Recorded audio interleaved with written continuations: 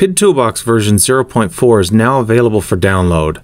It's built around a completely new way of tuning. You can now compare multiple log files and build a complete picture of the dynamics of your copter across a range of PID settings. In this video, I'm going to go through the main highlights of this new software. Okay, so we launched PIDtoolbox, and the first thing you'll notice is there's some slight difference here in the control panel. No longer is there the selecting A versus B file. Now we can just hit the select button, and it's going to open this window as usual. But now the nice thing is what we can do is we can select a group of log files at the same time. So I've got a bunch of different log files here where I'm doing a PID tune, where I have various levels of P gain. So I'll just grab those, and then I'll grab these where I varied D gain. And then I can just hit open, and PIDtoolbox automatically begins downloading all of these files.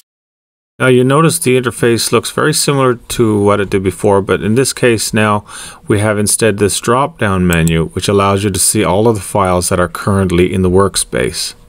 So by just simply selecting one of those, we change the output over here. So whichever file we want to look at, we can simply just change the drop down. It's very quick. And what you're looking at now, previously we had roll, pitch, and yaw for file A, and then below that for file B. But now because we're able to load in multiple log files, we only want to display a single one at a time. The start and end time works the exact same way as before. The number we input here allows us to select the portion of data that we want to analyze. And this is specific to each log file. So if I were to go start here, for example, and I wanted to make this, say, 10, then I can go to the second one and have a different window for that. Most of this is very much like the previous version. I've also added here now a Y scale input. It reduces the scale for the roll, pitch, and yaw Y axes. So you can see now it's going plus or minus 200 degrees per second in this scale. So you can really zoom in on the data if you like. As with previous versions, you can just select anywhere in the white space to open it up into a full view. Now we're going to go ahead and look into the step response tool. This is where the biggest difference exists, is in the step response tool. So what you'll see now is all of your log files are actually located here in this little file list. And what's nice now is we can simply grab a bunch of these at the one time. So if I want to just look at all of these where I varied the P gain, for example, I can just select all of those, select run, and it plots them all up together. You can see all the different curves here, and they're color coordinated to match the information over here to the right. So you can see the P gain slowly going up by 10 points each time. It shows you the peak and the peak time, the highest point here and the time of that peak, as well as latency, which is the latency at half height, 0.5 mark. What's really neat about this is we're able to then look across a range of PID settings to get a better understanding of the full dynamics of our copter across different PID gains and PD ratios. And this allows us then to make a really informed decision as to what set of PID gains is going to work best. Now the good thing about this is that at any point in time you can also add files to the list. So just clicking select and then looking for some other files you want to add to that list to do different analysis. So for example, here I have a few examples where I was doing the throttle sweep. So I can just load those in. And then those are just added to the files that are currently in the workspace. So let's look in the Spectral Analyzer now.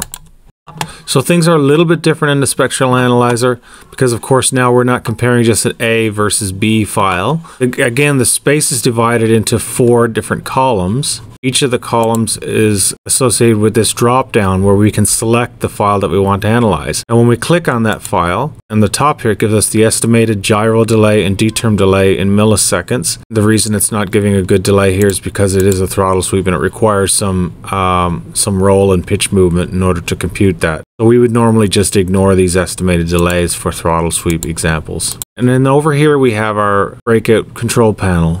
We have run, reset just resets all these values back to defaults. We have a drop down for presets. It's a much more simplified list than before. These are now organized according to whether you're just showing one file or whether you're comparing an A file versus a B file or 4 different files. The columns are separated by a little vertical line between these. So in the first 2 cases here, we're comparing an A versus B file. Here we're comparing 4 different files. Let's just go ahead and plot the first one.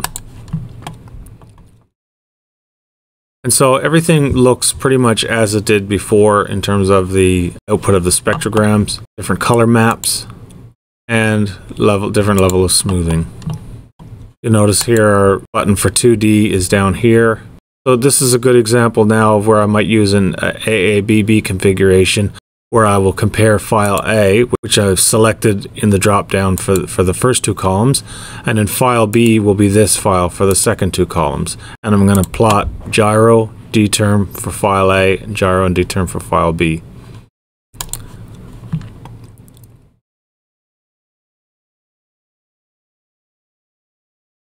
So there you go. And finally, we have a button for setup information.